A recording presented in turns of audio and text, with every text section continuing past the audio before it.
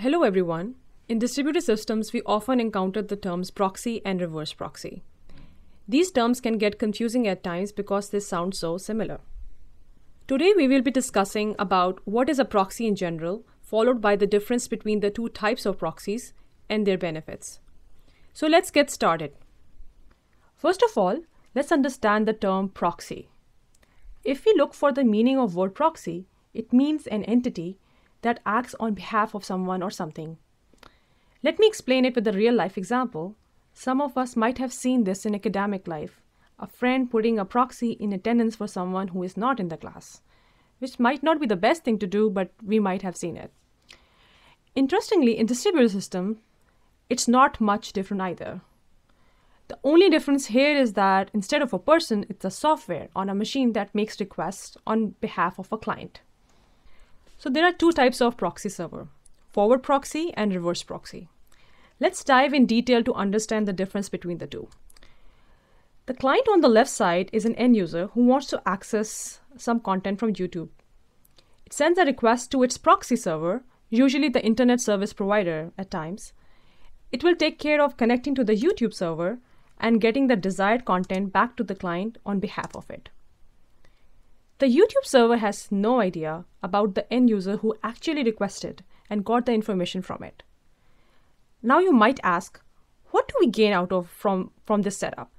So the first benefit of forward proxy is caching. The proxy server can cache any content which is not expected to change in its local memory. Let's learn it with an example.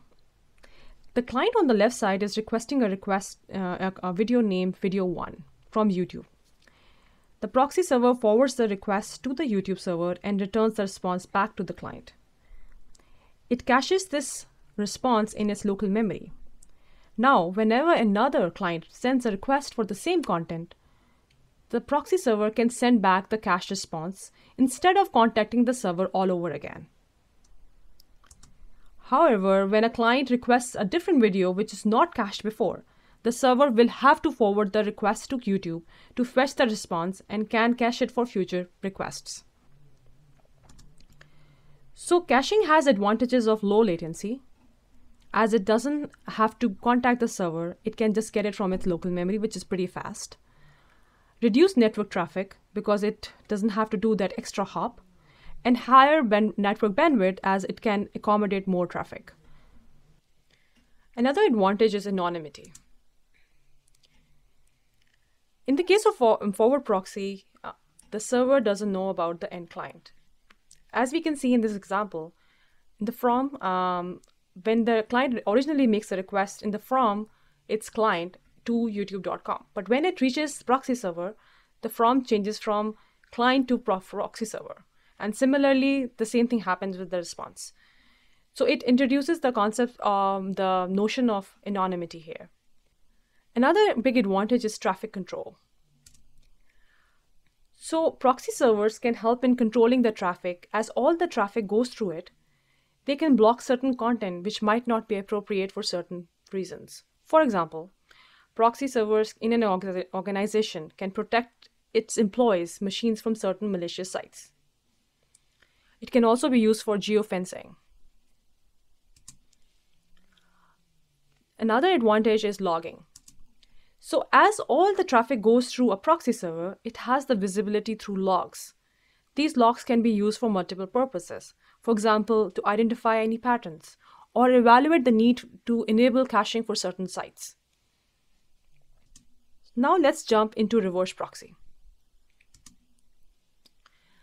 In reverse proxy, the server hides the final destination server that served the traffic from the client.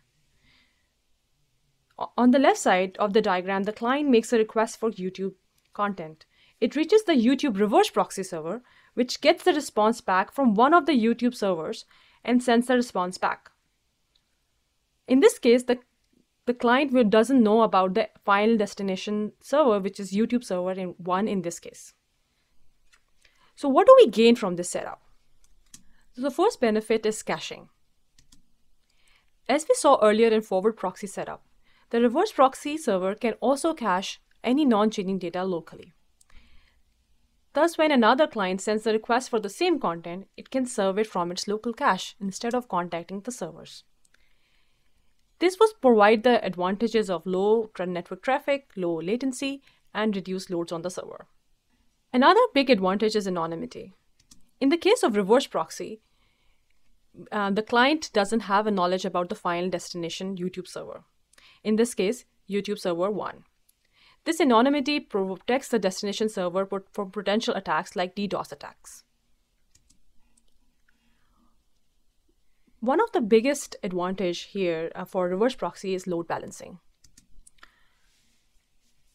The reverse proxy can use any load balancing algorithm like round robin, resource space, etc. So the advantage of load balancing is that it can help in evenly distributing the traffic among the servers, and which leads to increased reliability and availability. So, for example, in this case, the video 2 comes back from YouTube server 2.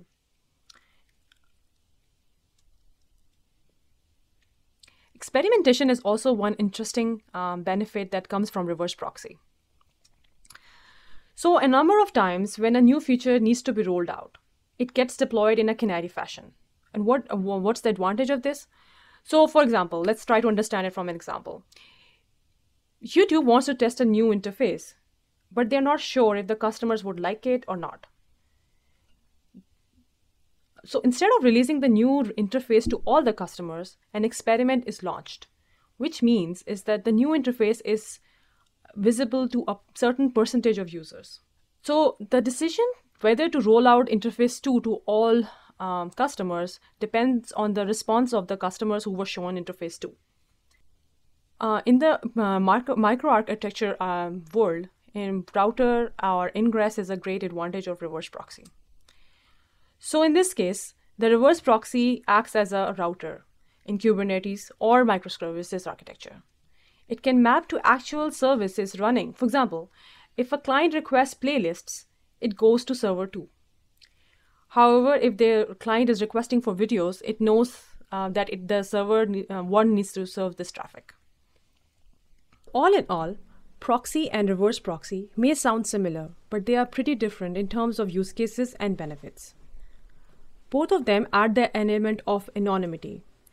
Forward proxy hides the identity of the client, whereas the reverse proxy conceals the identity of the server. So if you want to protect clients in your internal network, put them behind a forward proxy. On the other hand, if you intend to protect servers, put them behind a reverse proxy. If you're interested in similar concepts of systems design, we have shared some great book links in the description below. Thanks for listening.